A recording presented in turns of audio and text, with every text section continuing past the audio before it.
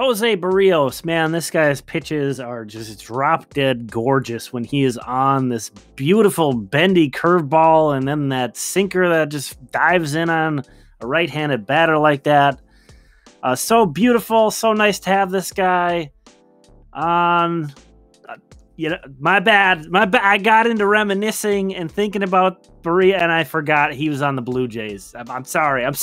Okay, it happens. Jose tore up the Minnesota Twins today. 13 strikeouts in 7 innings pitched. Been a tough year for him so far, but maybe a get-right start against his old mates as Toronto wins 12-3.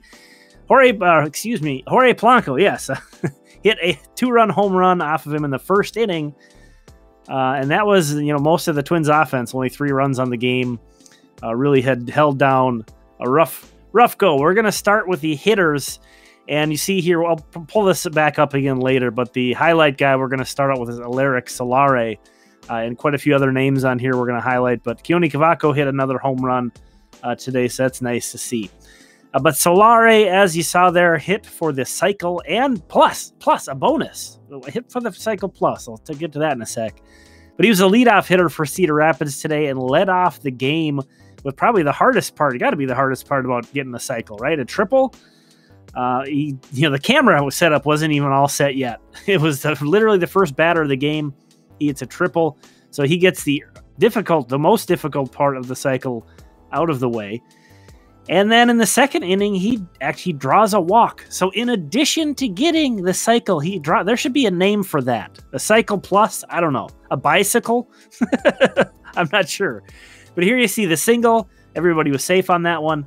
So there was a single. Here's his double. He rips down the line, gets it past the third baseman, gets into some trouble over there. Almost thought about another triple here, but didn't quite go. So there was the double. And then in the 8th inning, I don't know how he hits a home run on this ball. We'll see that again. But how fun is it that he completes the cycle with the home run? I feel like that's really fun.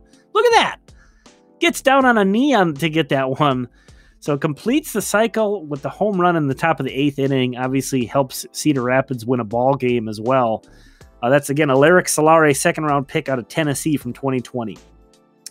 Spencer Steer here hits his 11th home run of the season for the season, not his 11th home run for the Saints. He spent a lot of time in Wichita. Alex Kirilloff also with an opposite field home run again off that scoreboard above the fans there. He's back. Alex Kirilloff should be with the Twins. He's looking great. Matt Wallner, I don't know how this ball got out. This guy's just so big and strong. This looks like a pop-out. It pretty easily clears the wall, really. Matt Wallner is just a big, strong human being, and his teammates got a kick out of that one.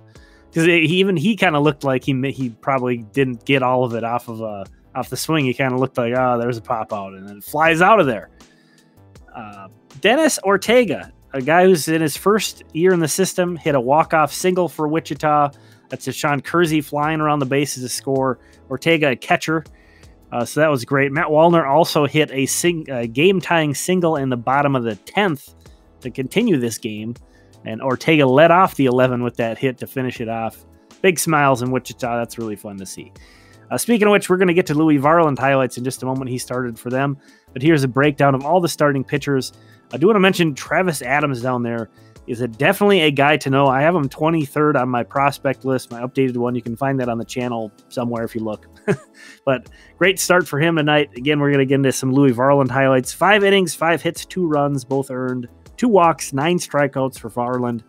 After this outing, he has a 3.61 ERA, a 1.28 whip, and 10.7 strikeouts per 9. Not as eye-opening of numbers as he had last year for Cedar Rapids when he was the Twins minor league pitcher of the year.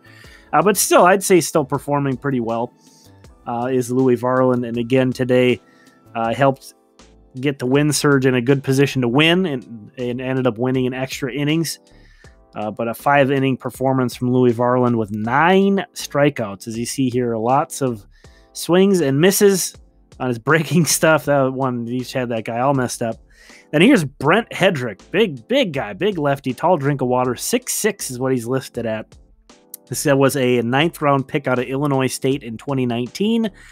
Another guy who cracked my most recent prospect list. He's 30th. And he pitched 5 2/3 innings of 4 hit ball, gave up 2 runs, 1 walk, 9 strikeouts. He has been one of the better performing pitchers in all of minor league baseball. I think he's kind of picking on guys who aren't up to speed on a guy who can pitch as well as he can. He should be moving up anytime here.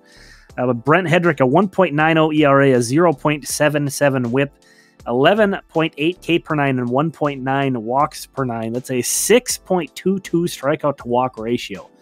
6.22.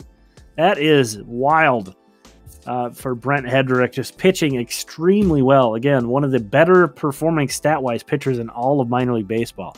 Thank you so much to Mark Olson, Jeff Jones, and Carson Shanks for being new super supporters. If you want to hit that super thanks button below the video, I'd really appreciate it. And there's a preview screen of what that would look like. That's a one-time donation. And again, here's a look at the starting pitching rundown in case you missed it or just wanted to review that once more. Each of the starters at each level, and then the hitters coming as well. Thank you so much for watching this video. We do these 6 days a week, so we'll talk again tomorrow. If you enjoyed it, please consider subscribing. Thank you.